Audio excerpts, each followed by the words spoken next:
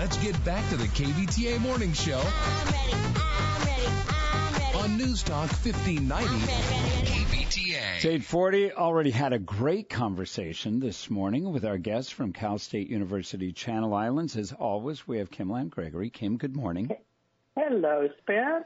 Happy Monday. And we have a happy Monday to you. And we have a great name that we're already going to modify as we go through the conversation. Ombudsman Mark Patterson. Mark, good morning. Hey, Spence. Good morning. Great to have you on board. Now, we did have to address this straight out the gate because my entire life I heard ombudsman. And as Kim and I were talking, it's kind of a goofy sounding name from the start, but having the M-A-N at the end of it these days can create some awkward starter conversation. So in your world of being an ombudsman, what has been your tact in going through these waters that we're all navigating these days? Yeah, thanks, Spence. I mean, it is kind of a weird name to begin with, ombudsman. Like a lot of ombuds across the country and from the International Ombuds Association, I've switched to ombuds just because I think it's important for people to feel comfortable being able to talk to me, to work with me in dealing with the issues they're facing, and having a term that is heavily gendered in today's environment just doesn't create that kind of atmosphere. So I tend to use ombud, but I have to admit it's still a weird-sounding name. And I like taking away a syllable rather than adding a couple with ombudsman, person, muds. It's better ombuds. Yeah. So I'm liking the sound of this out the gate.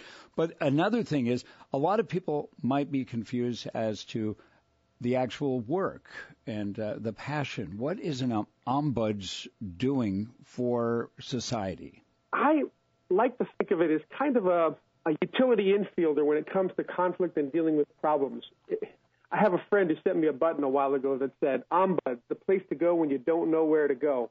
And it doesn't exactly describe what I do, but it does kind of give you a start. If there's somebody who feels like an organization feels like we're having conflict, we're having troubles dealing, whether it's interpersonal issues or navigating regulations or rules, and they want an impartial, independent, confidential ear off the record to work through these issues, the Ombuds office is the place to go.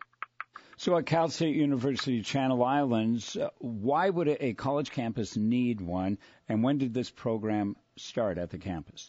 It was the vision, really, of previous president, Erica Beck, who thought an ombuds would be an important addition to kind of helping build up a culture at the university where people are empowered to address problems and issues on their own with a little assistance. Having an independent voice and an impartial voice is sometimes a little bit of a scary thing for university administrators, to have somebody who works for the university who doesn't have a responsibility to represent the university.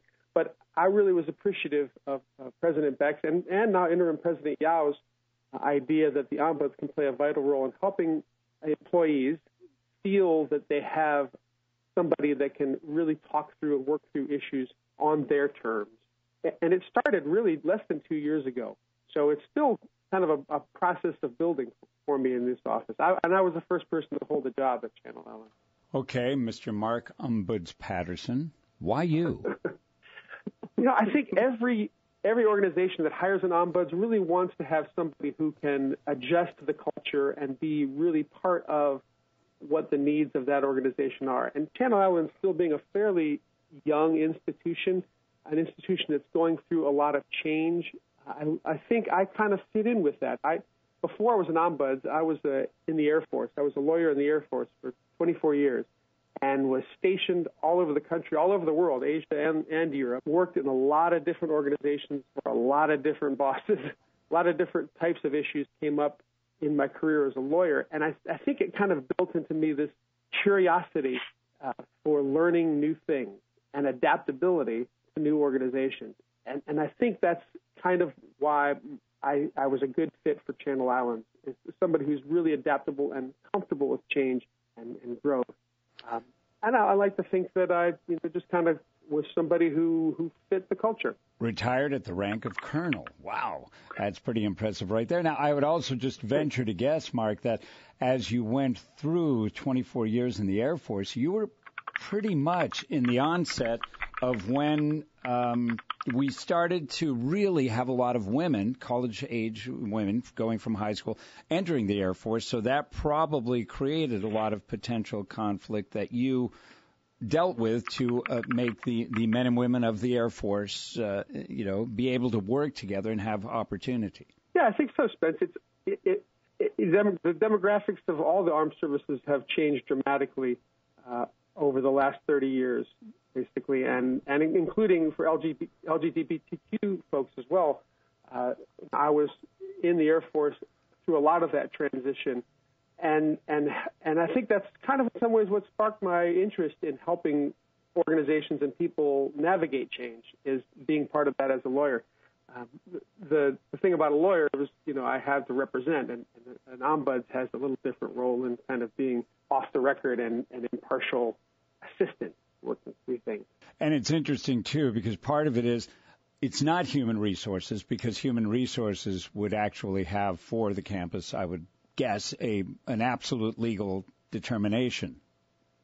Exactly right. Yeah. I mean, I don't try to replace or steer people away necessarily from any formal processes from human resources or collective bargaining agreements or any legal remedies. I never will tell somebody, no, you shouldn't do that.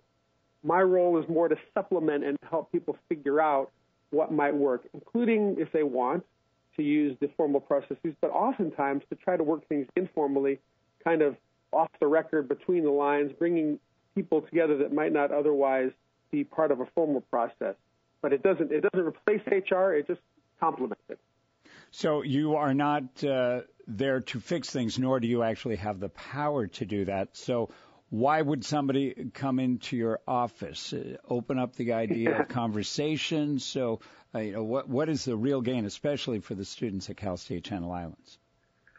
Yeah, it does seem kind of counterintuitive, doesn't it? That, you'd think, if you're not the guy who's going to come in and kind of shake things up and tell somebody, hey, you're doing this wrong, why would I talk to you? In some ways, I think of the expression, when you've got a hammer, every problem looks like a nail. Mm-hmm. And I wouldn't accuse anybody of being single-minded in dealing with problems in their roles as an administrator or with anyone on campus. But because by design I don't have any role in directly fixing things, then I can really allow people to work through problems at their own pace and in ways that work for them and the timing that works for them as well. And I think people often really appreciate that. Sometimes people come to me and they're just not sure what they want to do or if they really want to do anything yet. They just want to kind of talk it through. And the Ombuds allows people to do that without feeling like, okay, I've now started some machine wheels turning that I'm not ready to deal with. And they might even find that there's not a conflict, that there was something there that was a perceived issue that you're able to work through. So I see that much better than Judge Judy.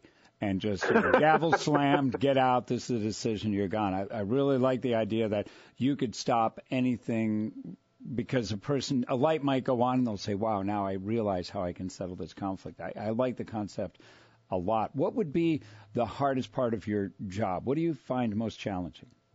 I have to admit, it actually sometimes feels like, with 24 years as a military officer, like you noted, you reach a certain rank. And as a lawyer, you kind of have the tendency to want to kind of get in and say, this is what you're going to do, blah, blah, blah.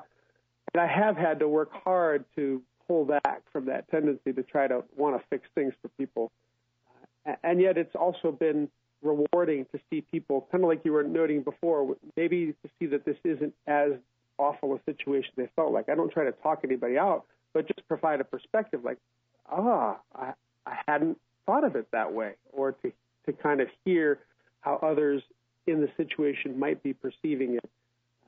So it's sometimes tempting and frustrating to feel like, I can't get in and fix it, but it's also rewarding that way. So what's the best part? Is that the reward that you get? Is that what you find in the job as being great? Yeah, it is. It really is that kind of when you see that light kind of go on where somebody's kind of like a light bulb goes off over the head, like, oh, I hadn't thought of it that way. And I really try to do that in a way where I'm not criticizing what their perspective is and what they're saying, but only like, hey, if I was talking to you, Spence, like, hey, is it possible that the station manager might be seeing it this way? And they go, oh, Yeah, I guess so. I think that really is really rewarding to be able to provide that perspective that somebody might not be able to get when they're in the depths of their own conflict. Well, it sounds, and again, you've been with the campus how long? Coming on 2 years. It'll be 2 years in July. Cal State University Channel Islands sounds like a great program. I know when I went into school, you get into a situation, you're 18, everything's thrown at you. You want to be independent, but you have a lot of questions. And a lot of times college even brings in more questions into your head. I think this is a great program. I wonder how many other college campuses have something like this. Is this a growing? Common. It is. This is a growing field. Yeah, it is. It's a growing field, and higher education is probably the fastest growing area for ombuds work. The UC system, all the campuses have ombuds, and in the CSU, about half the campuses do. Awesome. Well, we have had Mark Ombuds Patterson, Cal State University Channel Islands, 24 years in the Air Force, retiring at the rank of colonel. Quite a career you've already had, Mark, and congratulations on the job here. And I know the campus is better off having you on staff as the ombuds that will help all the kids get through some issues that they have. So thank you so much for spending a little time on air with us here at KVTA. Great. I really appreciate it. Thanks so much, Ben. And Kim, that was a wonderful conversation. Good one again. You brought in. And his office, when we were on campus, his office is just around the corner. So if I ever have a conflict, I just have to walk a couple steps over and start bending his ear. Mm-hmm. So that's kind of nice.